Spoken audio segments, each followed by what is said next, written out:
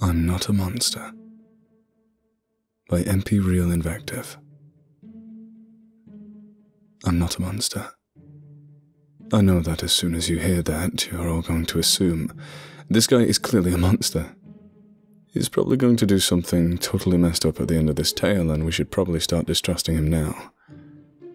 I'm not, however. Please stop being so counterintuitive. A few unfortunate deeds don't make someone a monster. Their lack of rationalization and remorse makes them fiendish. You'll notice I am capable of both, more or less. I mean, if my story was sane enough, I could have submitted it to the news instead of this. I'm not trying to belittle you guys or anything, it's just you're a little more willing to suspend your belief, which is necessary for my tale. I'm sorry for that rambling introduction, but I feel like I have to justify myself. I'm not a bad person. I'm only a person, struggling to survive. I have a job that pays minimum wage as a gravedigger. I'm sure you don't care to hear about my glamorous life digging graves for the dead, so I won't describe it other than to say it's hard and unforgiving work. The part that'll interest you is all probably my side job. It's hard to make ends meet on a gravedigger's salary, which is why I had to resort to moonlighting as a grave robber. Before you assume the worst, it wasn't my idea. I'd been working on the job for a few months, breaking my back and callousing my hands before a co-worker decided to help me make ends meet. Let's call my friend GR after Guy Rolfe. To save you the trouble of googling it, Guy Rolfe was an actor who played Baron Sardonicus in the Frank Castle film Mr. Sardonicus. I was typically paired with him digging the graves, and we became friends after a few weeks. We talked about everything. We discussed anything to distract us from the work at hand. We talked about our lives, families, and aspirations. Our friendship grew stronger as each day passed. It was only after I confessed that I was having trouble making ends meet that GR let me in on an opportunity. That moonlighting opportunity was the nefarious act known as grave robbing. GR told me that people buried their loved ones in the finest jewelry and attire. I confessed that it seemed a waste to leave these things in the ground to moulder, and he suggested liberating these things from their tombs. He mentioned that it wasn't like anyone would miss them. I agreed. It seemed like a waste to confine such valuable things under 6 feet of earth, but I was concerned about getting caught. GR told me that he'd done it a few times and no one's seen him yet. He mentioned that at night, the streets were empty and we were surrounded by office buildings, so there was little chance of catching an observer's eyes. He followed up by inviting me on my first and last grave robbing expedition. We had just buried Judith O'Day that Friday. JR confided in me that most of the family looked like they'd lived out of town and would probably be gone the following day. She had no children and was the perfect target. JR had noted that she had been buried with a few rings and a pearl necklace that could be fenced for a pretty good sum. He told me that since the dirt had already been disturbed by burying her, that it would only take one night to dig her up from her coffin and liberate her of her possessions. I agreed to this ghoulish activity, and we decided that next Sunday night would be the best time to unearth her.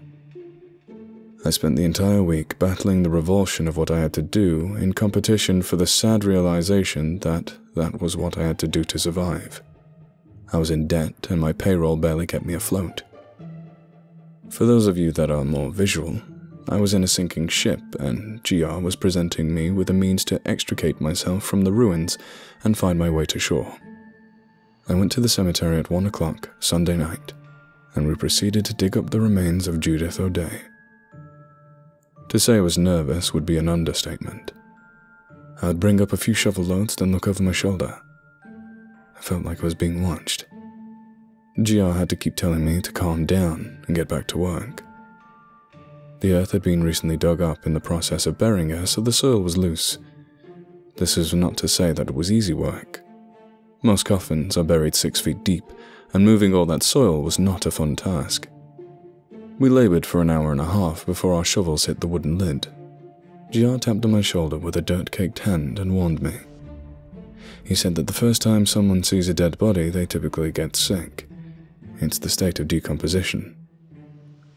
Cracking open a coffin and exposing rotting flesh to the air was a jarring experience. Hundreds of thousands of years of evolution have taught the human body to experience revulsion to the sight and smell of decomposed flesh. GR gave me that warning so I could prepare myself. I think that some part of him wanted to see my entry into this seedy underworld.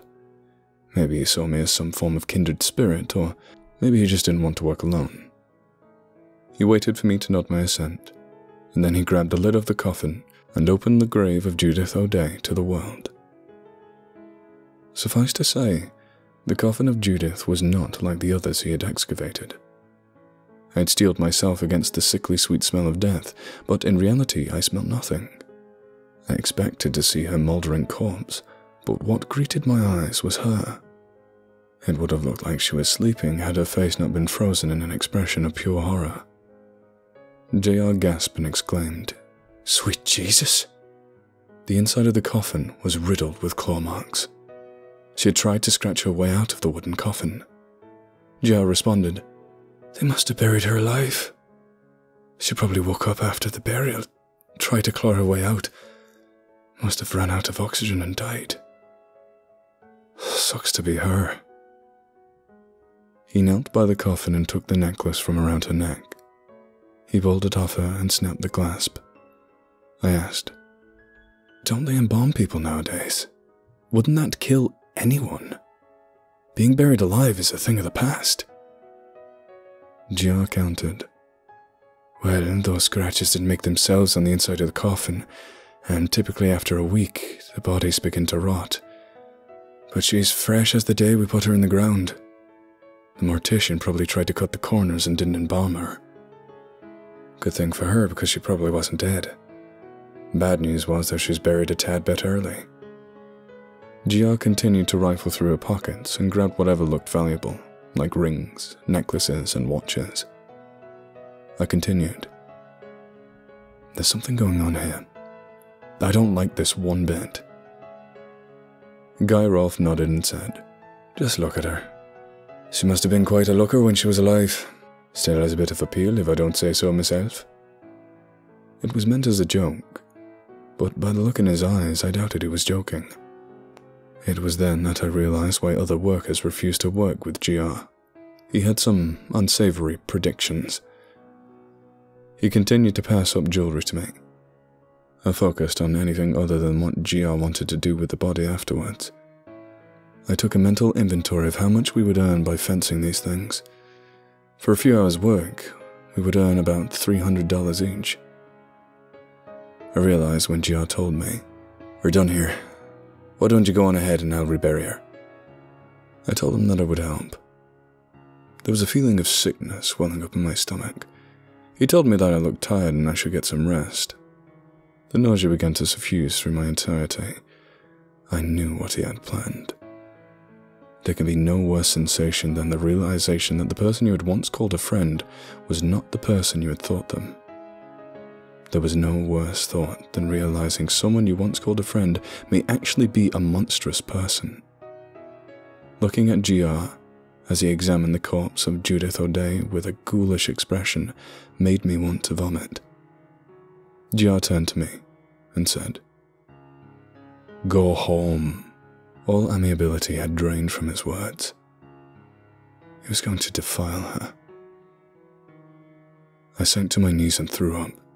GR said, "I told you everyone gets sick their first time, but it gets easier.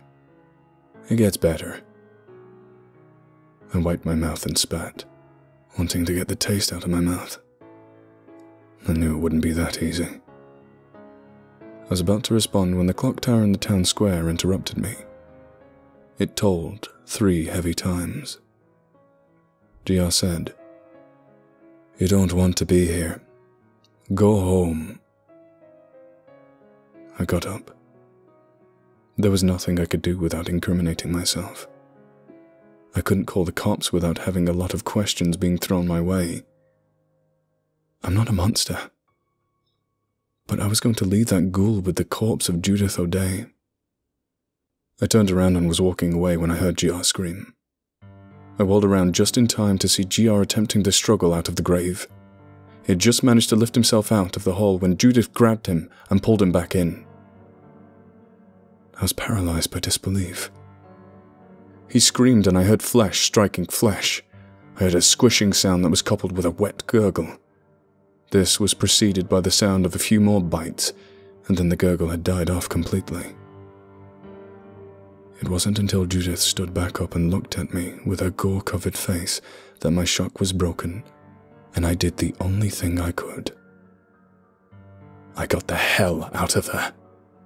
The image of her face was seared into my memories. Her face was stained red with blood, and her teeth were working to grind something tough.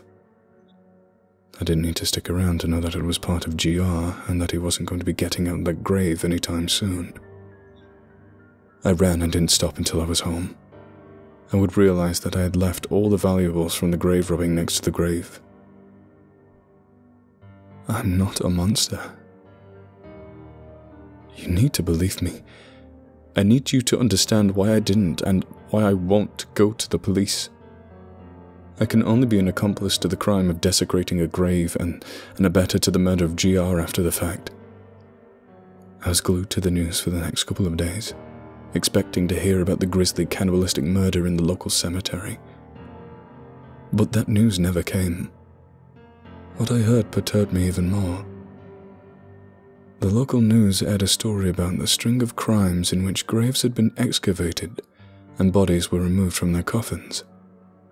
I can only hope that this is the work of depraved gravediggers, and that thing, Judith O'Day, is not digging up the bodies, or even worse, that the bodies are digging themselves out.